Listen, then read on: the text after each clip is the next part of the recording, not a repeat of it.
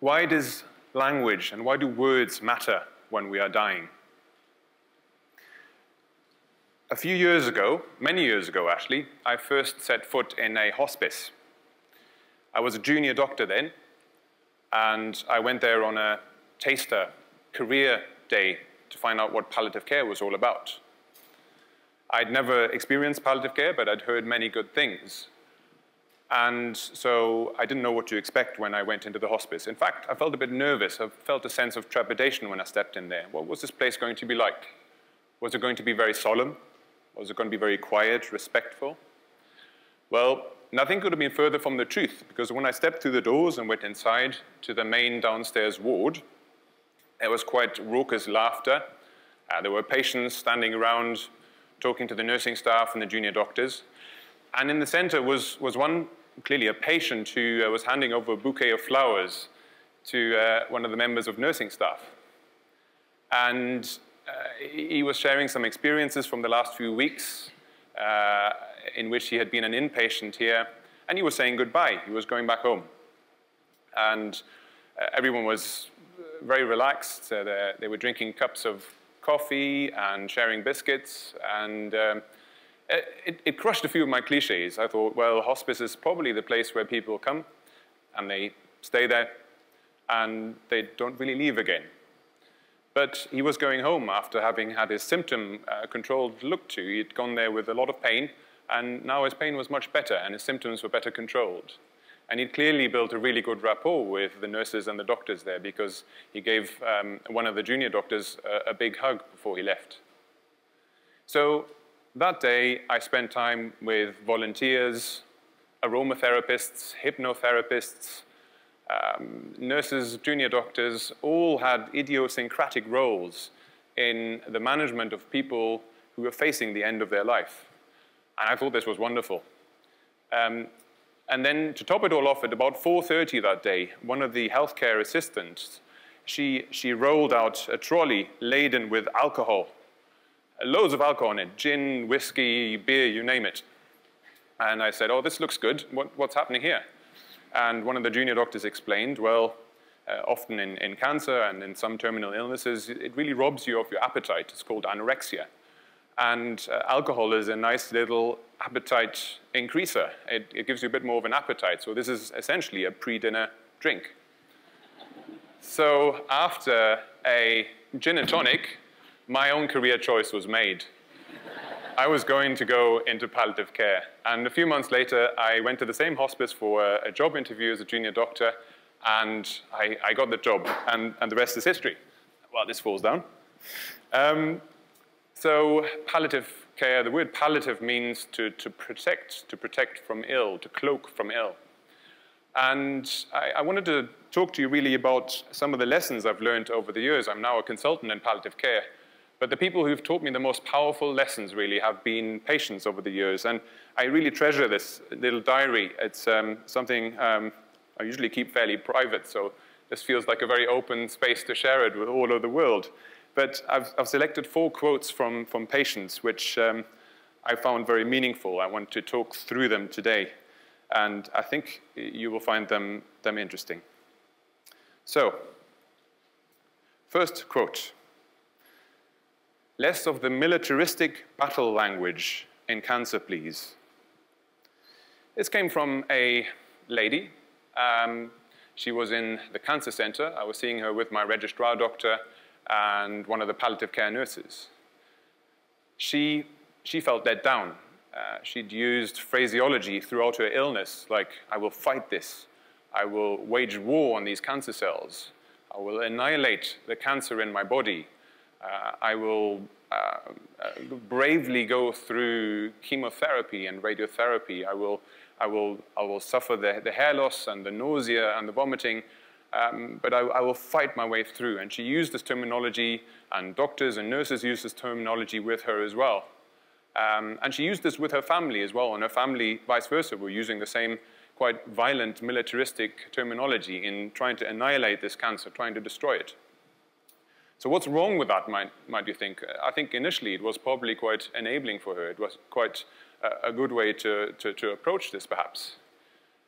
But now, when she had been told that her cancer had spread throughout her body, she felt let down. She felt like a loser in this war. And she felt like she'd let her family down when this fighting tall carpet had essentially been pulled underneath her feet. And so she felt that had she approached it differently from the start, had she used other language that perhaps allowed for the worst moments or the difficult moments, she might have been standing or feeling very different about the news that she had just received. A famous doctor, Dr. Kate Granger, died last year. She was a big writer and a big campaigner on end-of-life care issues. And she said, if anyone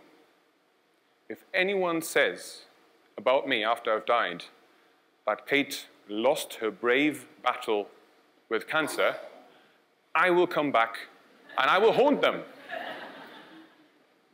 She didn't want to be remembered as a loser. She had contributed so much to palliative and end-of-life care and to medicine in general.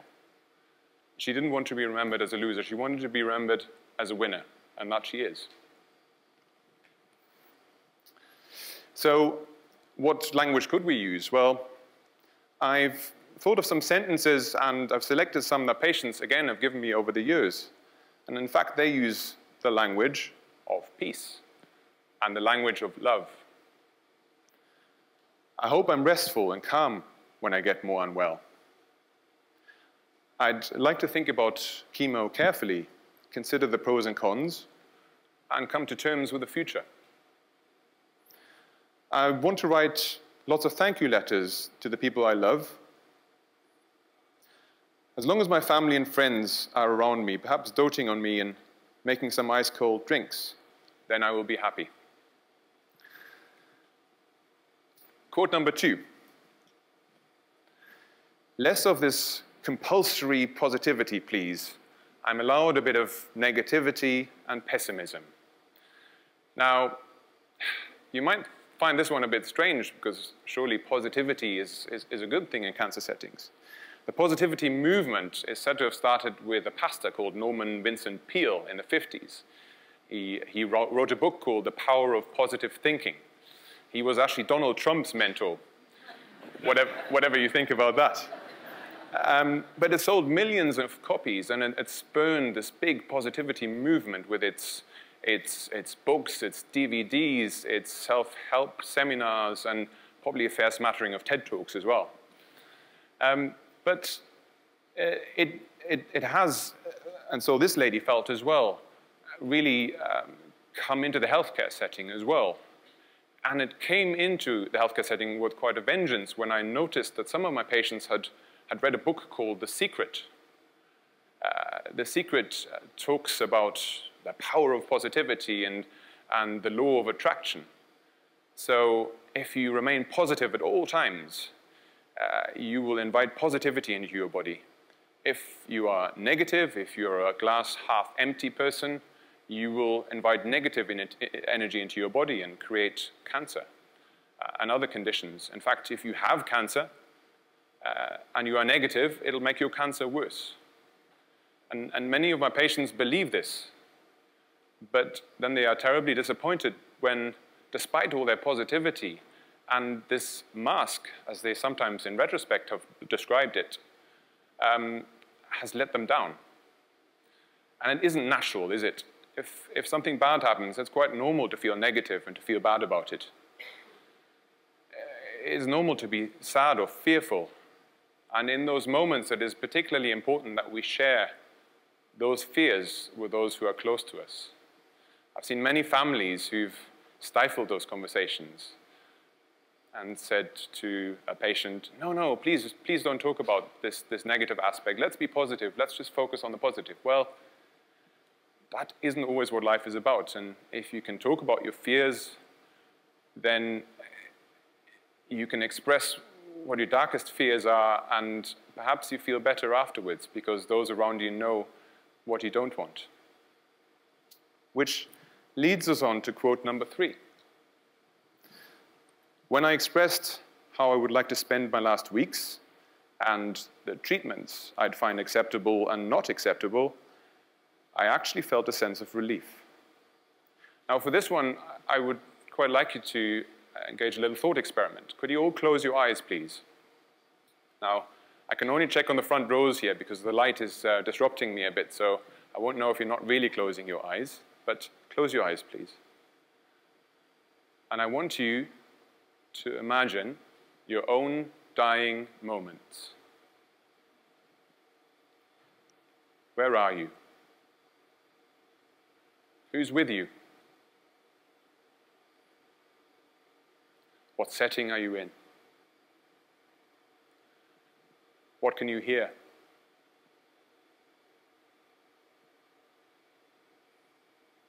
Okay, open your eyes again, please.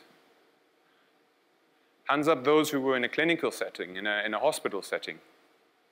Yeah, there's a few of you there. And hands up those who were perhaps at home. Yeah, there are a few of you there as well. Hands up those who couldn't quite picture the scene. Yeah, a few of those as well. This is quite normal. I use this little thought experiment with students a lot of the time. My favorite one is when one student once said to me he was on a beach with a pina colada next to him. That has to be my all-time favorite.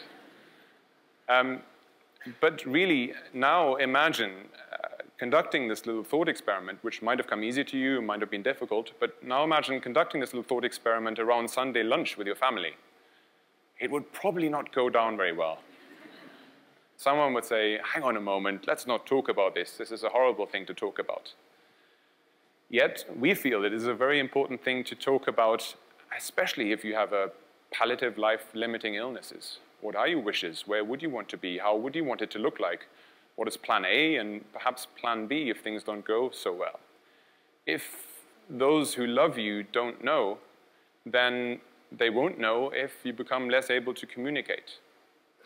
So expressing this difficult topic and talking about it with those who you are closest to becomes very important. It's strange because I'm often a stranger to a person who has just met me, but people find it easy to talk to me about it, perhaps because I'm a stranger, but they find it incredibly difficult to talk to their own friends and family about this very topic. So this really is just a plea to think about these areas. And I also work for a charity called Dying Matters in Wales. It's called Byw Nawr, which is Welsh for live now. I said that in a nice Welsh-German accent. I hope you appreciated it. That's my excuse anyway. And we've created some resources to help people think about the treatments that they would consider perhaps, but also the treatments that they wouldn't want when they become more unwell and less able to communicate.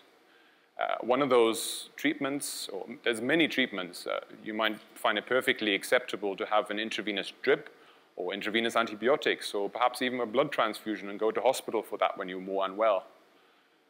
But when you hear about cardiopulmonary resuscitation and what it can do to your body and how unsuccessful it is in palliative illness, you might think twice. You might say, well, I'm happy for doctors to consider it, or you might say, well, actually, no, this is not something I would particularly want.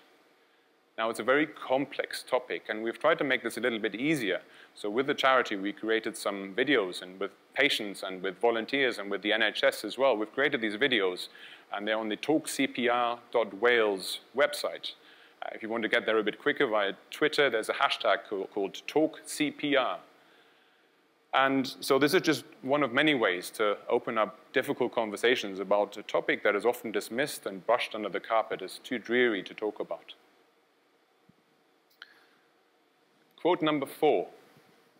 Please, doc, tell my family to lighten up a bit. It's not like I'm dying today. This man was very, very funny, and the nurses really liked him, which is usually a sign that he's a big troublemaker. Which he was. He was a real joker. But he also confessed to me that he felt quite lonely. And the reason for this loneliness wasn't because he didn't have friends and family. He had many people who surrounded him, but their approach to him changed somehow. when they heard that he had a terminal illness. Their language towards him changed. The language stopped. They stopped contacting him. They felt awkward. They, perhaps understandably, didn't have the vocabulary to express what they felt and perhaps their own awkwardness. But what he really wished for was for them to stay normal and just behave in the same way that they always had. Occasionally telling them to shut up as well. But he wanted them not to change. He wanted them to treat him in the same way they always had. I'll never forget him because one day on a ward round, he was always telling jokes, but I won't forget this one. He called me over and said, Mark, come over. And I said, yeah, what's going on? So I've got this joke for you. You probably won't laugh, but I'm going to tell you anyway. He said, Doc, I've been on a once-in-a-lifetime holiday. I tell you what, never again. We looked at each other for a moment, and then we both started laughing. And I always remember that moment, because he died several weeks later. And I feel that the language he used, the humor that he used, was so fantastic. And I have felt over the years, I've learned that in palliative care, humor, death, and dying are often quite closely intertwined. And so I'm not going to remember him for his death or his dying. I'm always going to remember him for that joke. In fact, he would love it that I've told so many of you this joke. It's really great. So, I'm going to end on someone who's a greater language expert than I will ever be, and who died many centuries ago, William Shakespeare. This is from Romeo and Juliet, Act 4, Scene 5. How oft, when men are at the point of death, have they been merry, which their keepers call a lightening before death. Thank you.